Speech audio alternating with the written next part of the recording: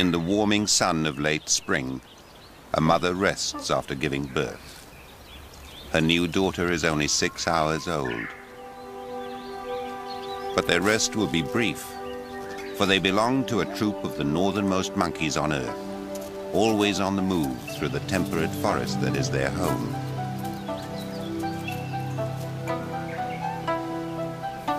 Both the lives of the macaques and the trees that they live with are ruled by the timing and the changing of the seasons of the temperate world.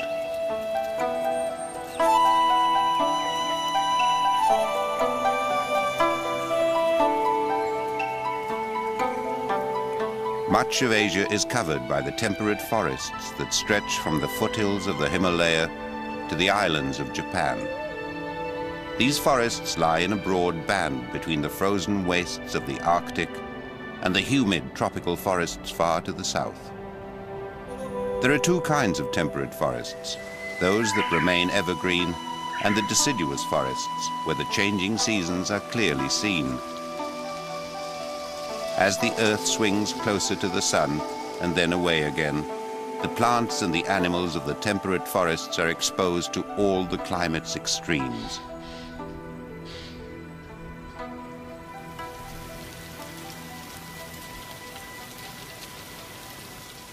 Long ago, when much of the world was frozen in the winter of the last ice age, many trees became extinct. But some of Eastern Asia escaped this ice, and there the temperate forests now contain a greater number of tree species than in the rest of the continent. In Japan, these forests still cover vast areas of her mountains. Forests of cherry and maple, of oak and beech are driven by the seasons, and trees must evolve strategies for survival. In northern Japan, beech trees dominate the forest. They've evolved a strategy of living long, growing taller than the other trees, and reacting quickly to the lengthening days of spring. Beech trees are amongst the earliest to bud, amongst the first to flower, to be pollinated by the wind, and the first to send out leaves to claim the energy-giving light before it reaches the forest floor. But rather than trying to compete for light against the taller trees, one extraordinary plant steals a march on the rest of the forest by following a timetable of its own. The few Japanese who know this plant call it naniwazu. Instead of shedding its leaves in autumn, naniwazu keeps them green. They're ready as soon as spring comes to take in sunlight while the canopy overhead is still open. Its precocious flowers attract the first pollen-bearing insects of the season. By breaking the rules of the seasons, naniwazu knows its own summer, while other plants have just begun to grow their spring leaves.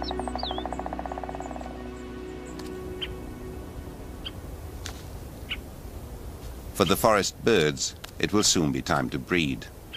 A female great spotted woodpecker searches for insects that have throughout the winter sheltered under the bark.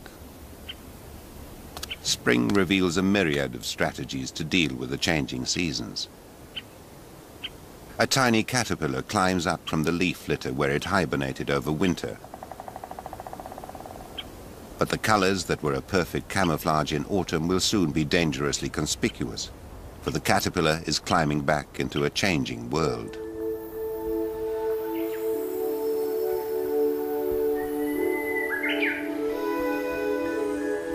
To survive, the caterpillar must follow suit. Responding, like the forest, to the lengthening hours of daylight and the rising temperature, it sheds the skin that looks like a dead leaf and assumes the colors of a spring leaf. The caterpillar mimics the leaves on which it will keep feeding until it undergoes its final transformation into a butterfly of summer.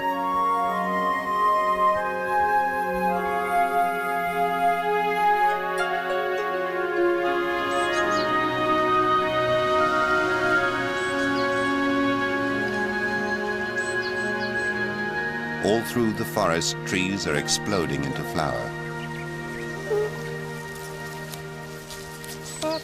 After the long winter months, spring is a time when Japanese macaques make the most of the forest's bounty. Macaques are perhaps the most adaptable of all monkeys. They've colonized many parts of Asia, from the tropics to the temperate forests, adapting and changing as they went. They first arrived in Japan perhaps 500,000 years ago. Japanese macaques live in troops and move within a defined territory. There are 35 animals in this troop, made up of a handful of males and 2 family groups of related females, each led by an older matriarch. This female is about 26 years old. Her knowledge of the forest has been vital, not only for her immediate family, but for the troop as a whole. Japanese macaques are different from other macaques. They're less inclined to squabble than their cousins who live in tropical forests. These macaques are mainly vegetarian, but edible plants are widely scattered throughout the forest. To get enough to eat, the troop must continually move through its territory. What's even more unusual is the degree of tolerance between the male macaques. Ito, at 16 years old, is unchallenged as the senior male of the troop, even though he lost one of his legs in a trap when he was young. He usually stays on the fringes of the family groups, constantly watching. The family group is the very heart of macaque society, and once a female is born into a group, she will never leave.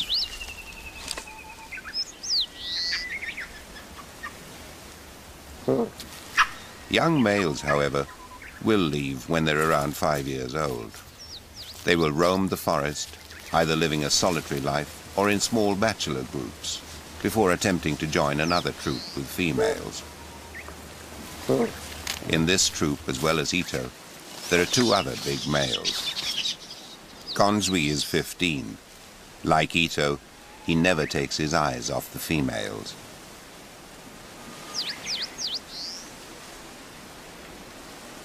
And on the very fringes of the troop is another male who has recently joined the group.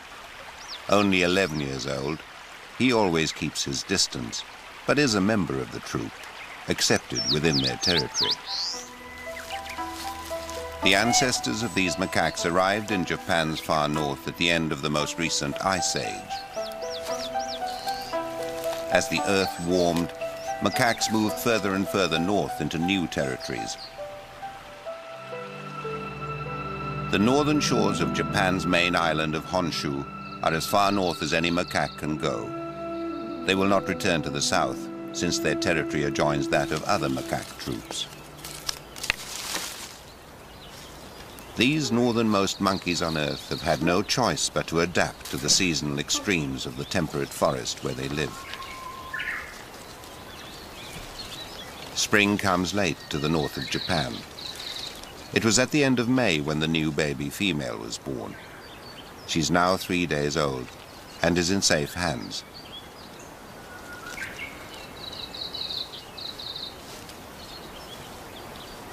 Macaques give birth only to a single infant at a time. A mother couldn't carry or care for more than one. Babies are born at the time that gives them the best chance of growing strong and independent before winter. For then there would be little food, and a mother would be unable to produce enough milk to keep an infant alive.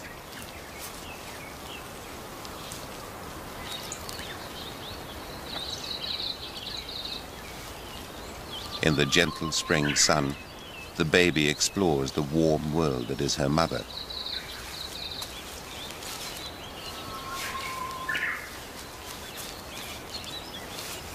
She starts to make out the light and shade of the forest.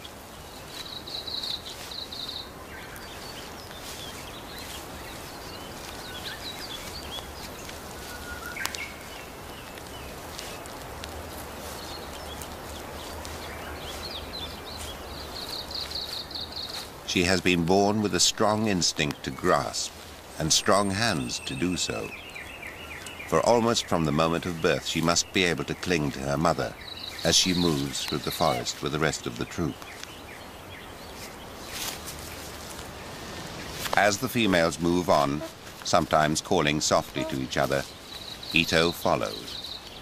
He may be the oldest male, But he's not the leader of the troop. In fact, they have no leader.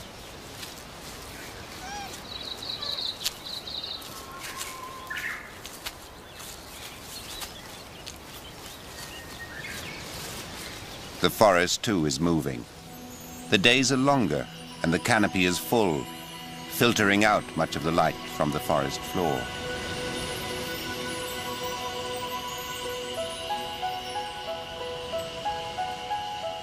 So, for the out-of-step Nanny Wazoo, it's time to shut down. Unable to win the race for the light, it begins to discard its leaves in an autumn of its own.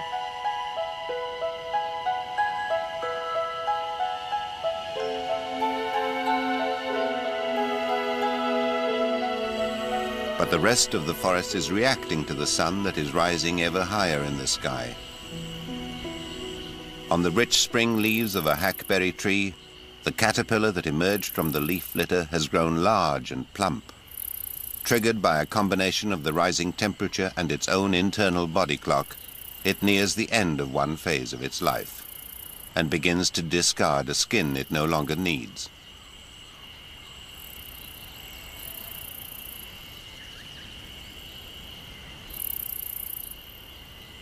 It will never again feed on leaves, so it drops the head and mouth parts it no longer needs.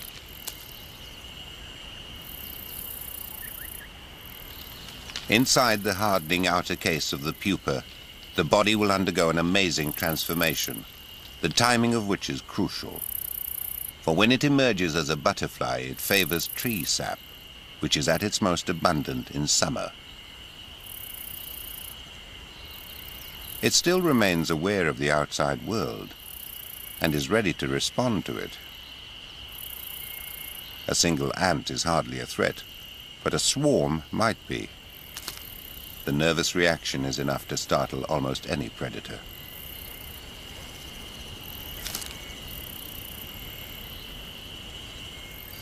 After 2 weeks, a butterfly emerges. It's a female. The males have already appeared and established their territories.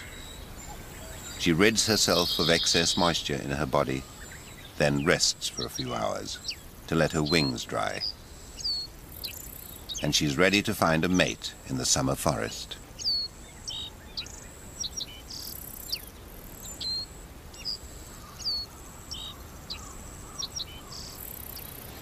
Almost imperceptibly, the forest too is changing.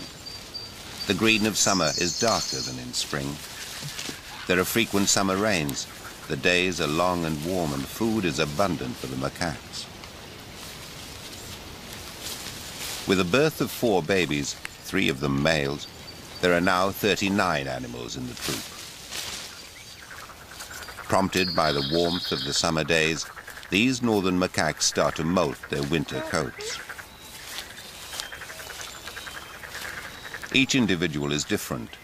Some hardly molt at all, while others, like the 26-year-old matriarch, are losing almost all their winter coats. Ito has shed his thick winter fur.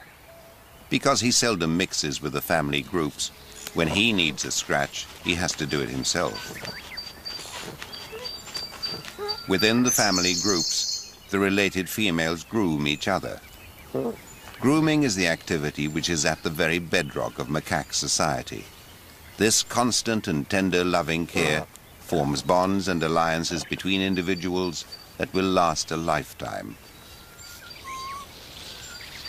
While still producing milk, some nursing mothers hardly molt their winter coats at all, and having thick fur gives a baby more to cling to. In northern Japan, summer is short.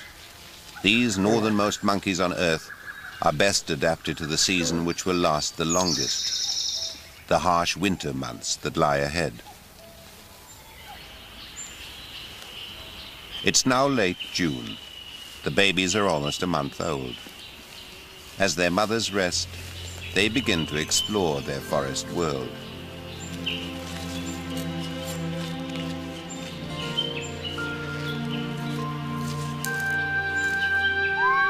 But the last to be born, a baby boy, is still not keen to stray from his mother.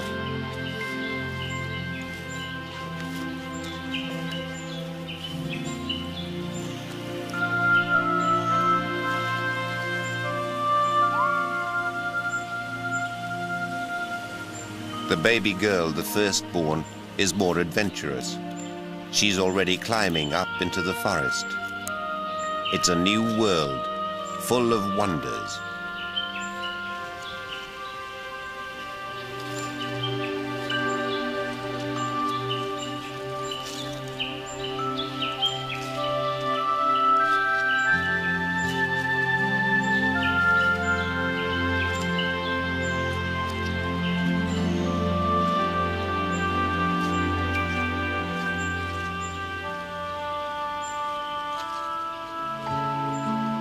Even at this age, they learn to watch and listen to other members of their family group.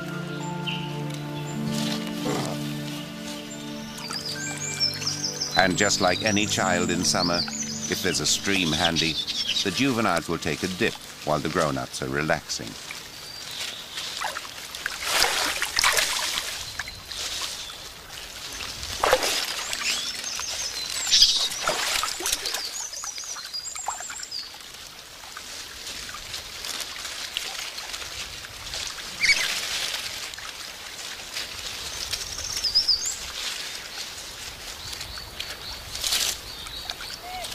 They're careful not to lose contact with their parents. The moment the adults start to move on, the youngsters follow.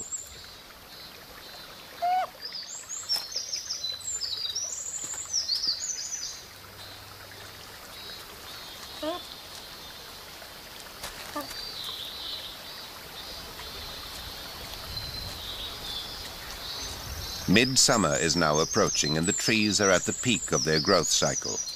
The canopy is thick, but with the tall trees absorbing almost all the light, Nani Wazoo has closed down completely.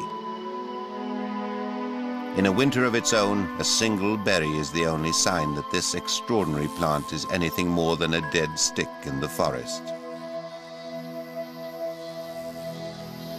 But in the beeches and other trees, sap is flowing, and where it leaks from a wound in the bark, the tree's loss is the insect's gain.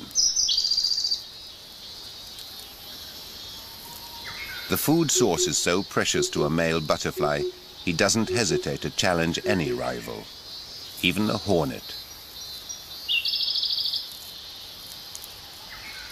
By opening his wings, the butterfly tries to scare off the intruder.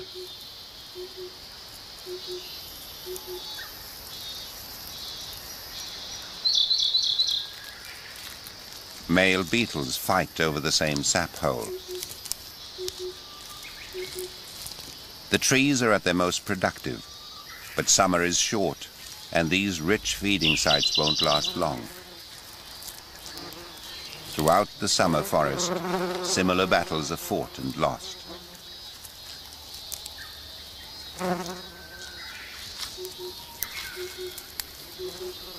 Two male butterflies wrestle over the prize. They have only a few precious weeks to find a mate, and every moment counts.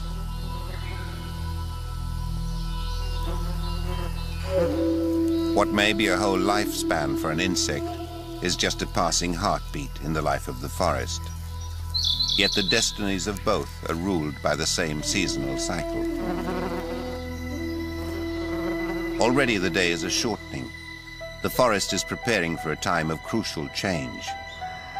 Deciduous trees measure their lives in only 2 seasons, a season for productivity and growth, and a season for rest. On the high ridges, the first trees are getting ready for that season of rest, as every day the sun sinks slightly lower in the sky. Some time ago they stopped producing new leaves. Now they prepare to shed them. At the same time they produce fruits and nuts, which contain the seeds of a new generation. Waiting for this autumn harvest are a host of forest animals. At night, the forest belongs to small and silent hunters like the dormouse.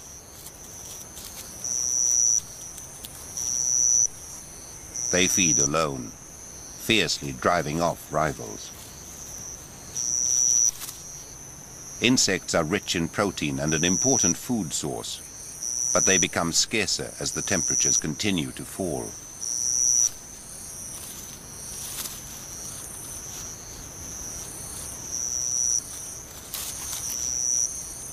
But not all go quietly.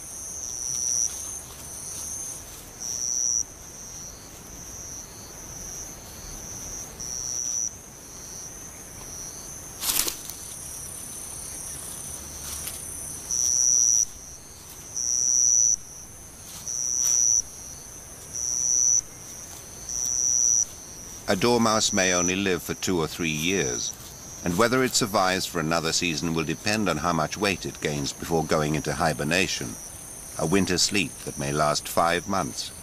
If the dormouse does not put on enough fat, it might never wake up.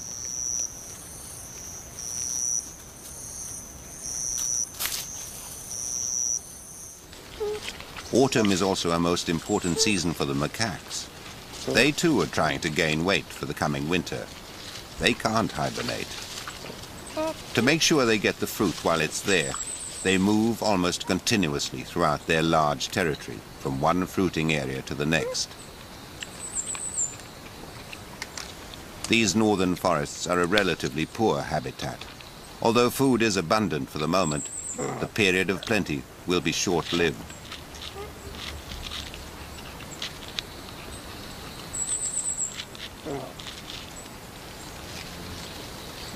There's no time or energy to waste on squabbling. The Japanese macaques' unique tolerance of each other is perhaps one born of necessity.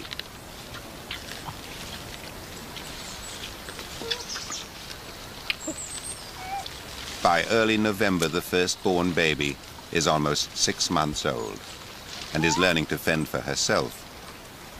The timing of her birth was critical, for if she wasn't independent by now, she would not survive the coming winter. None of the 4 babies of spring can ever rest for long, for as food becomes scarcer, the troop spends even more time on the move.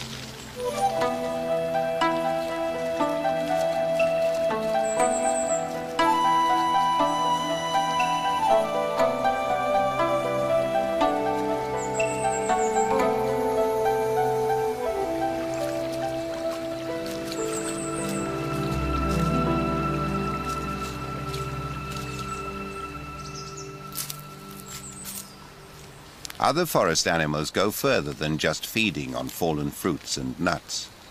They build up a winter stockpile.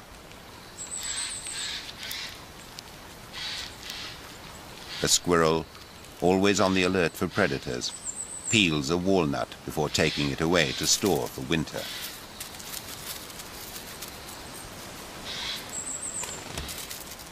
A jay also prepares for the winter. If the acorns are too light, the jay discards them. The ones that make the grade it will store in its crop, before carrying them off to bury in its territory, which could be as far as half a mile away. But the jay, like the squirrel, often forgets the hiding place, and some of the undiscovered nuts will germinate and grow. The jay carries the seeds far from the parent tree. Slowly, the forest is being moved. Autumn is taking hold throughout the northern forests. The trees have stopped producing sap. The leaves of deciduous trees are thin and are designed to be discarded. This loss of leaves is a fundamental part of the tree's life cycle. The changing color is a chemical reaction. As the chlorophyll in the leaves breaks down, the trees take back what nutrients they need, but the toxins which remain in the leaves are dropped with them. Each tree turns a distinctive color. Some maples go a brilliant red, while the beech, amongst the last to change, turns yellow and brown. Yet even as the beech trees are shutting down for winter, their buds, like time capsules of spring, are in place.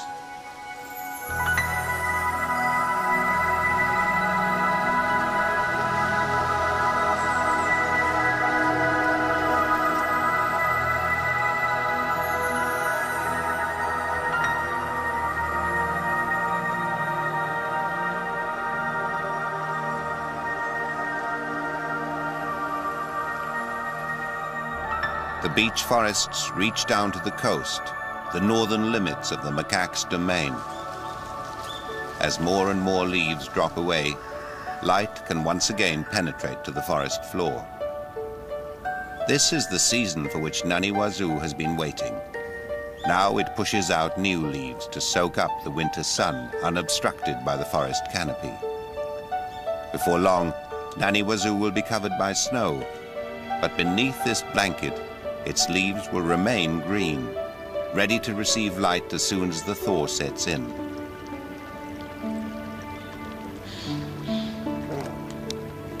For the baby macaque, this is a new season of strange colors and leaves that are no longer good to eat.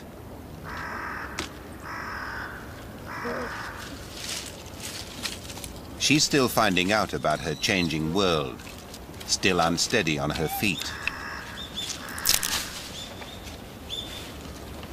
Whenever they do rest, the family groups indulge in grooming each other.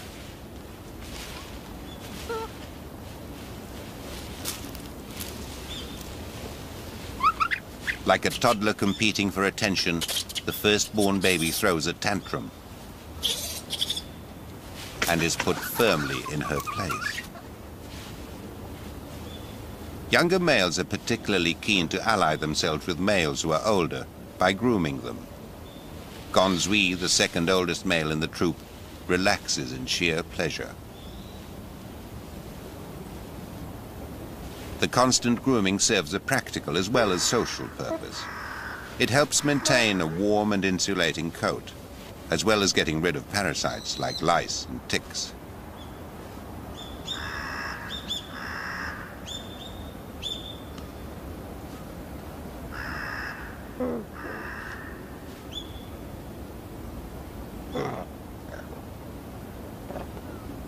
The old matriarch is groomed by one of her daughters, while juveniles groom each other.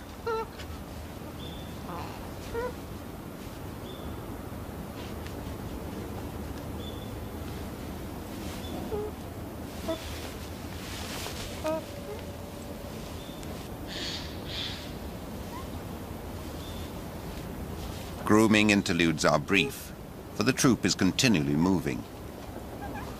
Picking up her infant, a female follows.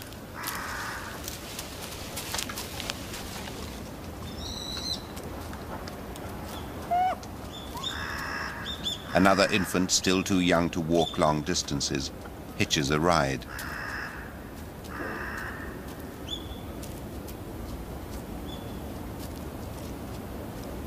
Like the forest, the lives of the macaques are governed by the seasons. Autumn is the time to mate. Gonzui displays his presence, then goes to look for a female. His face now a deep red. Gonzui is in his breeding colors. He moves through the family groups, checking which females are coming onto heat. When females do come into estrus, their faces also turn a deeper red. When a couple pair off, they move away to the edge of the group to mate.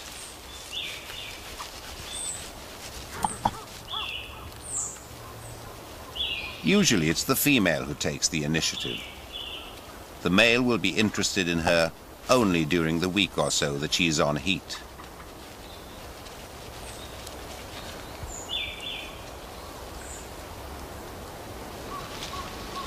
The oldest male, Ito, is also eager to mate.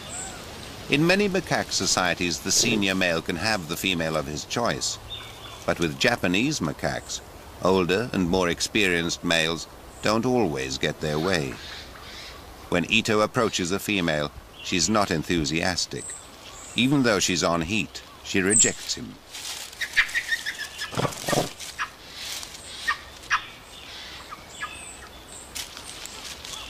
It's often the females who have the final say. This year, all the younger ones chased the 11-year-old male. Her body language is obvious. First, she tenderly grooms him. Then, when he tries to move off, she stops him.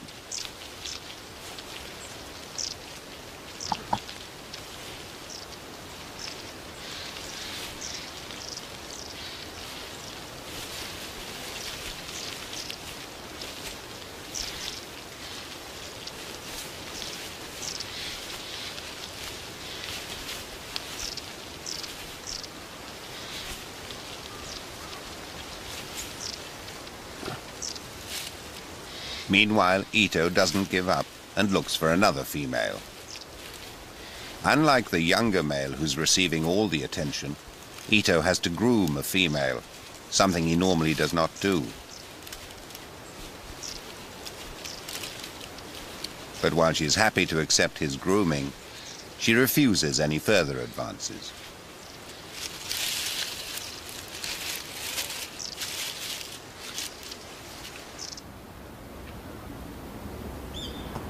This female also knows what she wants. She's chosen Gonzwi as her mate. Yet, in another week, she'll have nothing further to do with him. The four babies have no interest in the activities all around them as they play together. And what they get up to is of no interest to the males, who probably don't even know who their children are. Mating for these northern macaques must take place at the right time. Too soon and the babies will arrive before spring when it's still cold and there's little food. Too late and the babies won't be mature enough to survive the coming winter. As the troop heads off again for new feeding grounds, Ito makes one more hopeful display.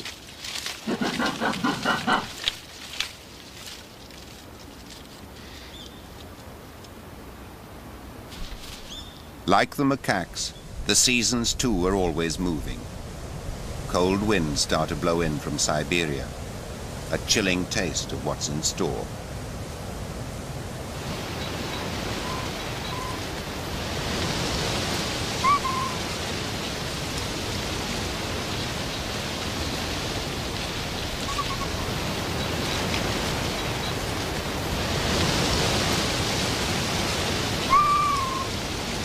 The first of the winter snow slurries blows in. Although it's still too early for snow to settle, winter is about to tighten its grip on northern Japan.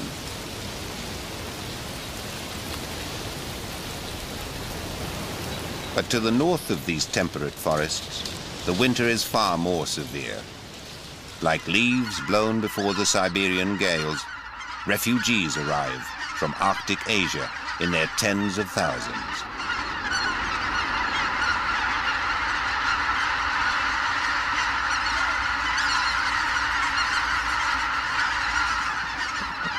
White-fronted geese, swans and ducks seek out the few northern lakes that will not completely freeze over. No matter how harsh the winter gets here, the one they've escaped from will be far worse.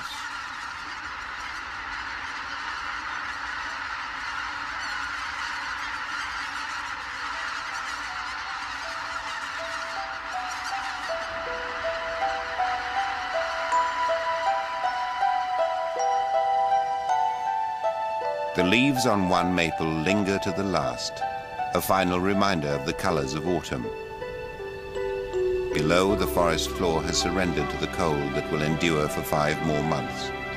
The shortest day of the year is still some way off, but already the forest has shut down.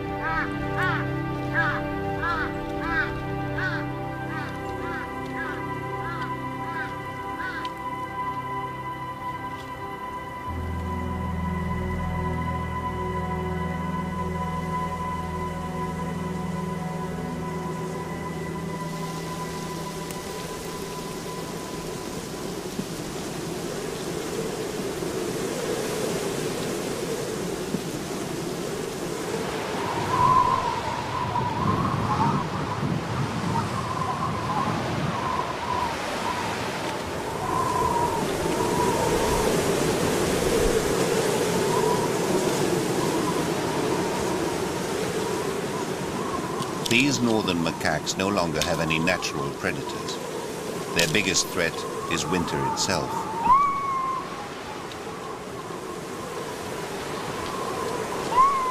But the freezing winter temperatures are a hardship their thick fur and larger body mass have prepared them for. This is the season they have adapted to survive. These are indeed the monkeys of the snow. Grooming is still as pleasurable as ever, and an older animal may also provide some shelter from the wind to younger macaques. The 26-year-old female has been through all this before. She may live to see 4 or 5 more winters.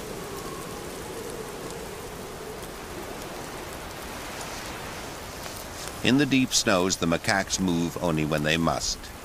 Each journey drains heat and costs energy. Over the winter months, a macaque can lose as much as 20% of its body weight. They stay in the trees as much as they can. It's easier to travel, and they lose less heat through their hands and feet. They rely for nourishment mainly on the bark of trees.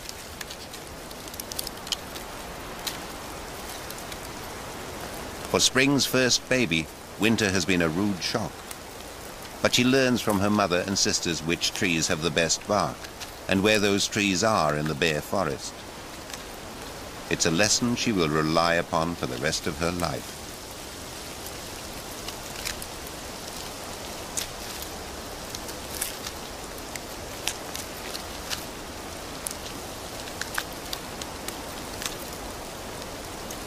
Where they can, the macaques supplement their diet by eating winter buds. But these macaques seldom stay in one place long enough to do permanent damage to the forest.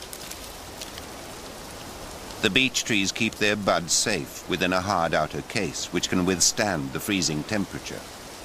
Inside, the new leaves wait for the longer days of spring that will trigger their growth. The seeds that have dropped to the forest floor lie beneath an insulating blanket of snow which keeps the temperature constant. These seeds need a prolonged period of cold before they germinate, almost as if they can recognize the time when spring is approaching. Like the macaques that live in them, the trees have adapted to the long months of winter.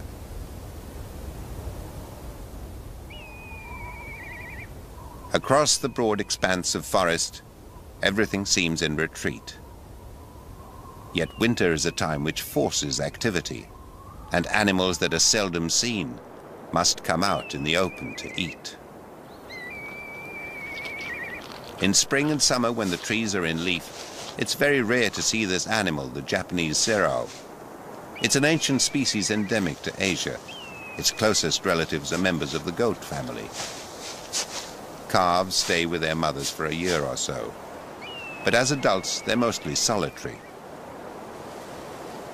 In winter, the serraus move out from the forest and forage on the southern slopes warmed by the winter sun. On these slopes, where there's slightly less snow, they dig for whatever they can find to eat.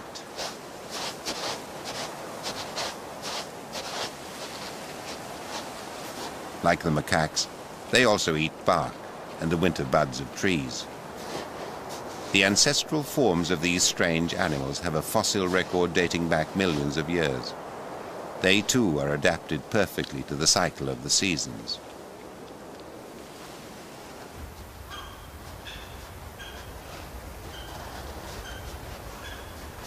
To find food, the macaques must move every day. But when the air temperature drops below freezing, they try to move as little as possible. At these temperatures, the snow will cling to their hands and feet, draining even more of their body heat away.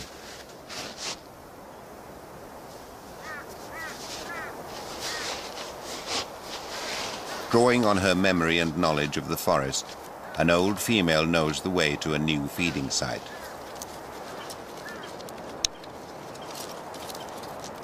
The rest of the troop share her knowledge.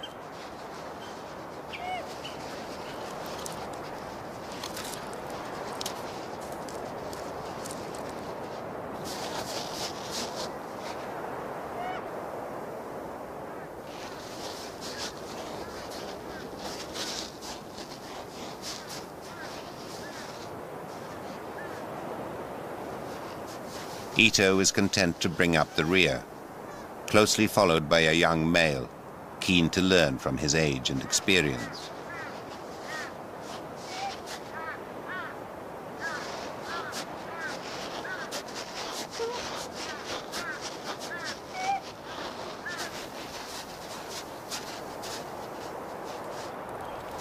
Once they arrive at a feeding site, they all climb into the trees away from the cold of the clinging snow. Only in winter do they sit this close for a prolonged period.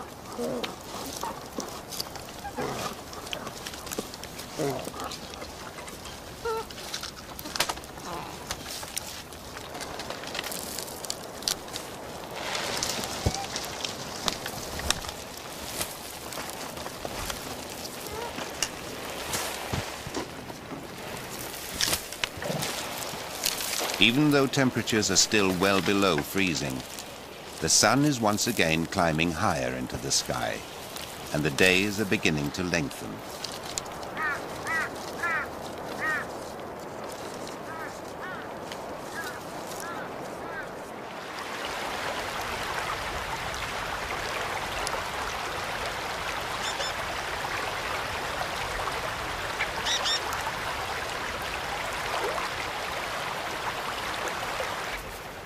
The squirrels' autumn preparations have paid off. During the few hours that they're active each morning, they search for the remaining walnuts they buried before the snows came.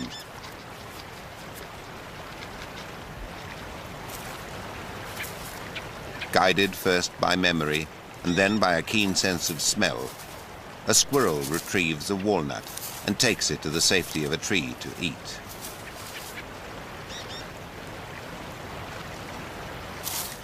It can take as long as 30 minutes to crack open a nut, but the prize is worth the effort.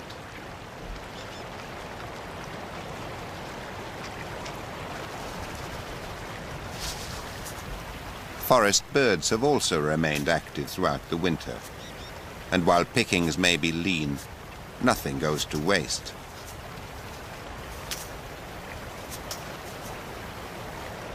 A freezing mist rises into the morning air, and as the days continue to lengthen, some trees begin to pump sap. But the air temperature is still many degrees below freezing, cold enough for icicles to form. Where maple branches have broken in a storm, icicles of sweet sap take shape, creating a tempting delicacy for small birds.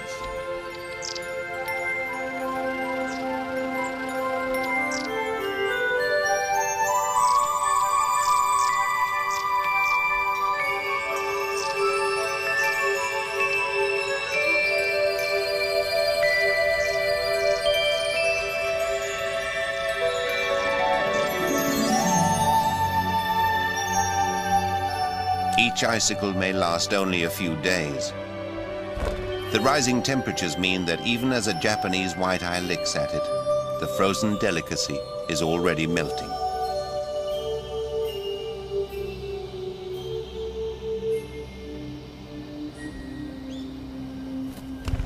Throughout the forest, winter begins to lose its grip.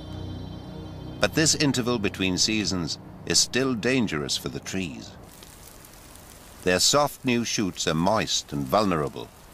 A sudden frost or freezing snowstorm could easily kill them, and the tree's long preparation for spring would be wasted.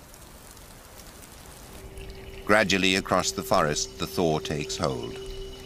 Insects are returning, and with them, their predators.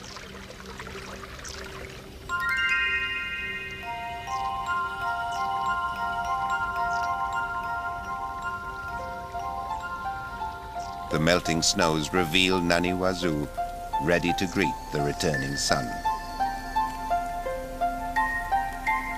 Following its own unique seasonal cycle, its flowers are already waiting to be pollinated. Its leaves are absorbing sunlight before the canopy again closes over. In the rhythm of the forest and the seasons, Naniwazu dances to its own beat. The late winter sun warms the trunks of the beeches, and with the dripping meltwater, there's bare earth at the base of the trees. And tiny spring ephemerals take their one chance to bloom. Like the strange Naniwazu, they can only compete by staying a step ahead of their rivals. The melting snow reveals more and more leaf litter.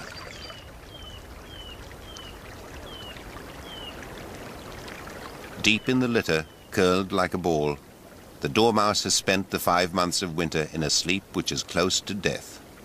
Its body temperature has remained almost at freezing.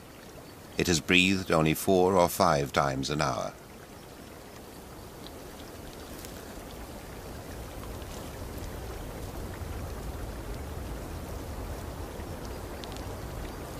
As warmth returns, it stirs and begins to wake.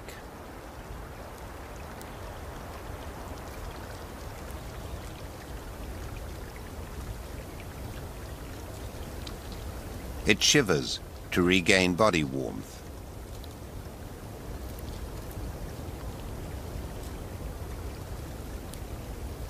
Its heartbeat increases from its resting rate of 50 beats a minute to 500.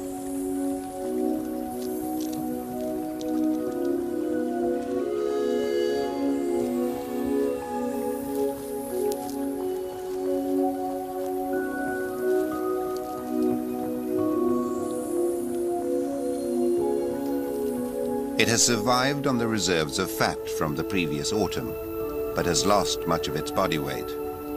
With a metabolic rate so fast, it must eat or die. As soon as it wakes, it returns to a forest that is exploding with color and life.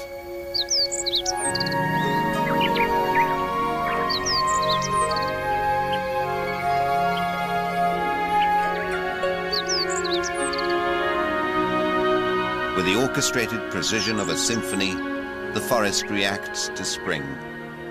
Dogtooth violets bloom just in time to attract their pollinator, a butterfly which the Japanese call the goddess of spring.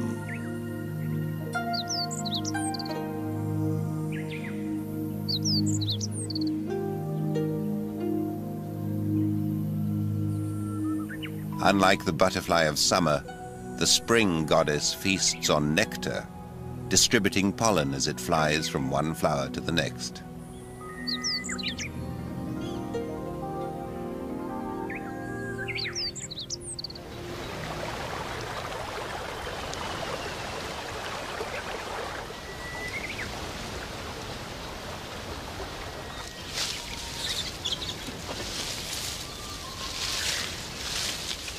All the macaques of the troop have survived winter, and more will be born this spring. For the juveniles, it's time once again to play.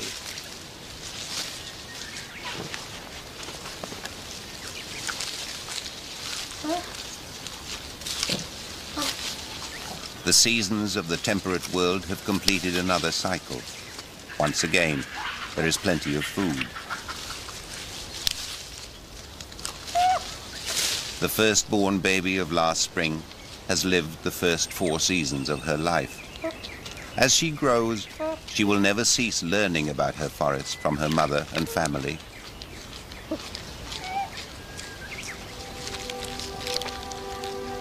One day she too will choose a mate and give birth.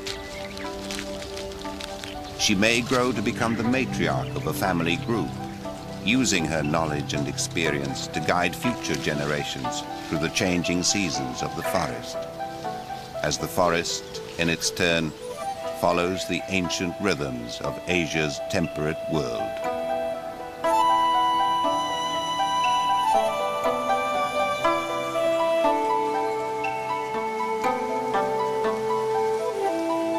Beech trees are amongst the earliest to bud, amongst the first to flower, to be pollinated by the wind, and the first to send out leaves to claim the energy-giving light before it reaches the forest floor. But rather than trying to compete for light against the taller trees, one extraordinary plant steals a march on the rest of the forest by following a timetable of its own. The few Japanese who know this plant call it naniwazu. Instead of shedding its leaves in autumn, naniwazu keeps them green. They're ready as soon as spring comes to take in sunlight while the canopy overhead is still open. Its precocious flowers attract the first pollen-bearing insects of the season. By breaking the rules of the seasons, naniwazu knows its own summer, while other plants have just begun to grow their spring leaves. Home.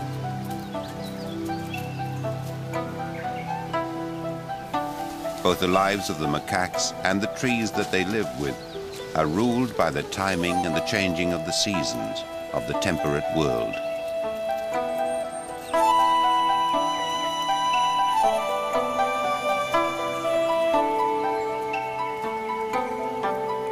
Much of Asia is covered by the temperate forests that stretch from the foothills of the Himalaya to the islands of Japan.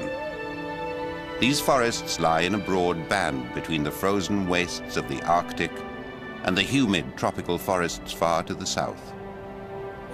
There are two kinds of temperate forests, those that remain evergreen and the deciduous forests, where the changing seasons are clearly seen.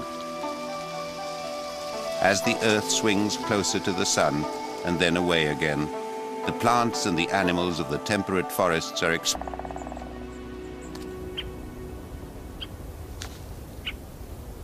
For the forest birds, it will soon be time to breed.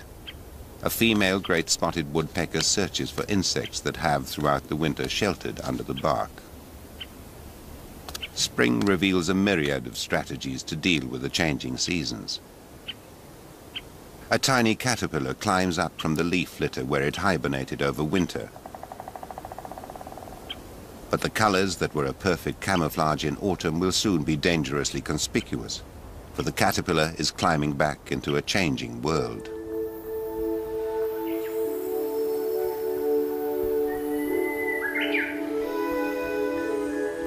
To survive, the caterpillar must follow suit.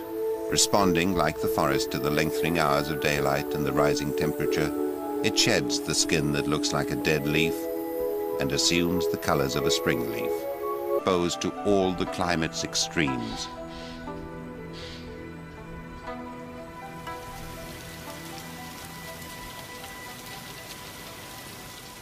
Long ago, when much of the world was frozen in the winter of the last ice age, many trees became extinct. But some of Eastern Asia escaped this ice, and there the temperate forests now contain a greater number of tree species than in the rest of the continent. In Japan, these forests still cover vast areas of her mountains. Forests of cherry and maple, of oak and beech are driven by the seasons, and trees must evolve strategies for survival. In northern Japan, beech trees dominate the forest. They've evolved a strategy of living long, growing taller than the other trees, and reacting quickly to the lengthening days of spring.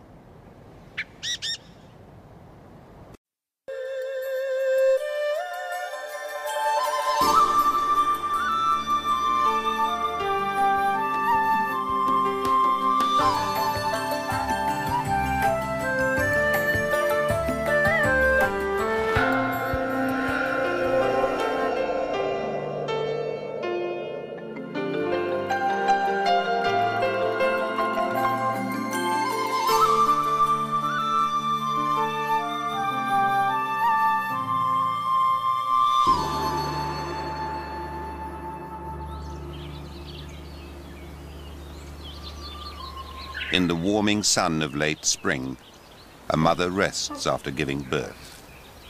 Her new daughter is only 6 hours old. But their rest will be brief, for they belong to a troop of the northernmost monkeys on Earth, always on the move through the temperate forest that is their home.